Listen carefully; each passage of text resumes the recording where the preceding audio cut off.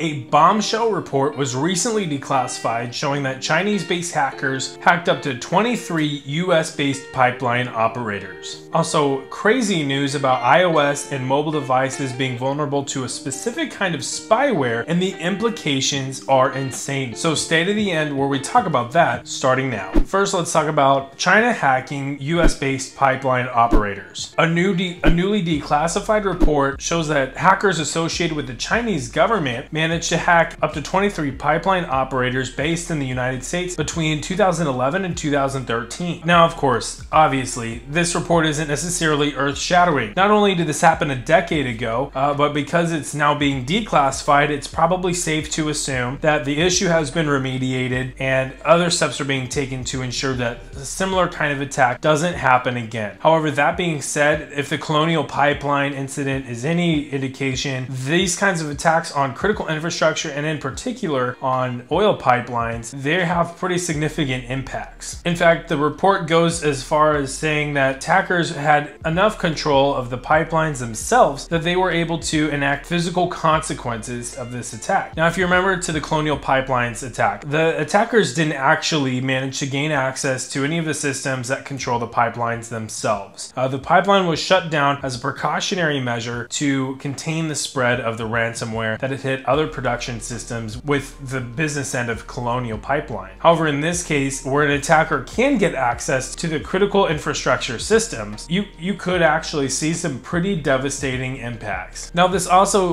report also shed some light on the activities of the Chinese government, the Ministry of State Security, and the People's Liberation Army in cyberspace. We've mentioned before with other situations on this channel that attribution can be incredibly difficult. And so if a report submitted to the government is confident enough in actually attributing an attack to the Chinese government, then it's probably safe to say that the due diligence has been completed and that this attack really was from the Chinese government and its elements. So seeing that they would be interested, obviously that they would be interested in attacking the critical infrastructure of a country that to them may be an adversary or a potential adversary, I mean, it makes sense. It kind of fits into their strategic objectives, but it's definitely something that on the civilian side, we have to consider with, what are we doing on our part to make sure that we are securing our environment. There's going to be a video dropping on this channel here pretty soon detailing how cybersecurity feeds into the overall national security picture. So stay tuned for that. Next, let's talk about smartphone security and more specifically iOS security and spyware. I was scrolling on Twitter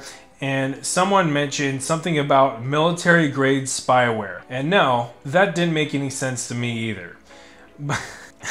However, allegations have surfaced that the NSO Group, which is an Israeli-based organization that is attributed to creating all kinds of different spyware and being a vendor to a number of different companies and countries worldwide, had developed a kind of spyware that targeted iOS devices. Now, iOS security is notoriously pretty locked down. And not only is that the case, but also just because Windows-based products are used much more worldwide, you see much more malware targeting Windows systems. Of course, it would probably be safe to assume that if the roles were reversed, if Macs were used worldwide, you'd probably see more malware for Macs than you would Windows. But that being said, Macs and iOS devices do have pretty good security built in. And iOS security is kind of one of those things that just isn't talked about nearly as much because all the conversations are being had about Windows devices. So spyware targeting iOS devices obviously created a pretty big stir in the InfoSec community. Now, who exactly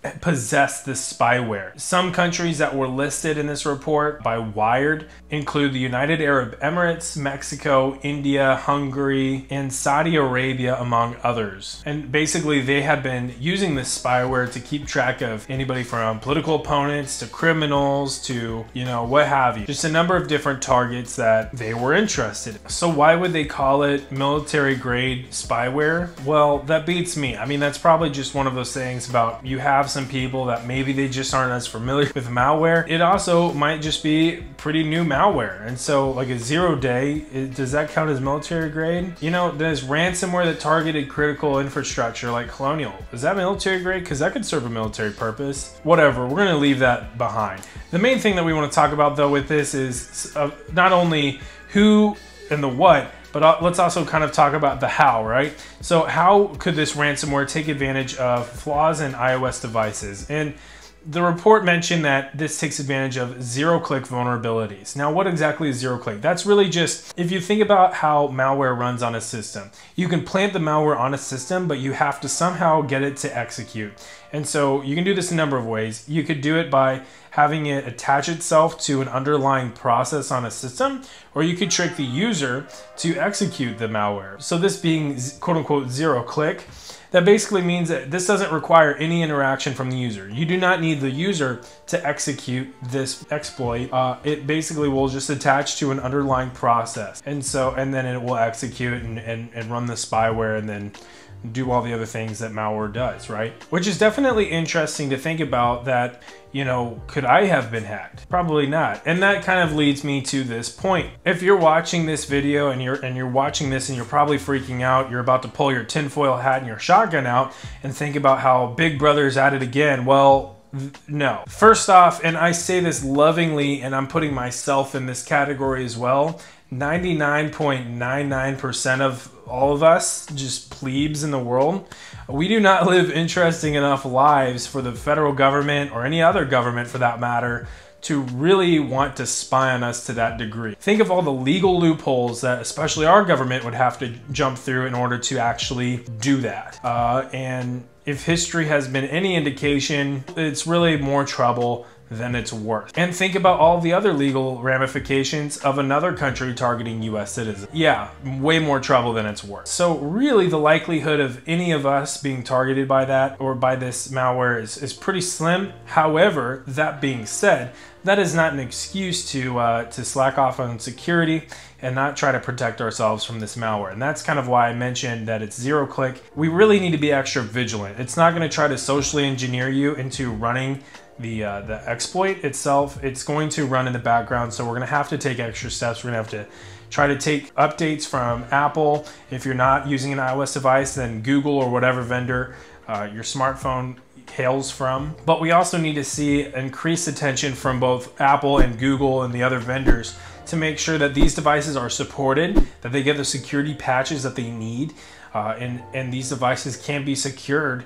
from spyware like this. So with all that, like this video was helpful, comment, subscribe. This channel focuses on cybersecurity, so if you like this video, I mean, we not only talk about cybersecurity news, we have interviews, and we also talk about some of the concepts of cybersecurity and what you can do to get into the industry if you're interested. So hit that subscribe button, it's definitely worth it. Have a good one.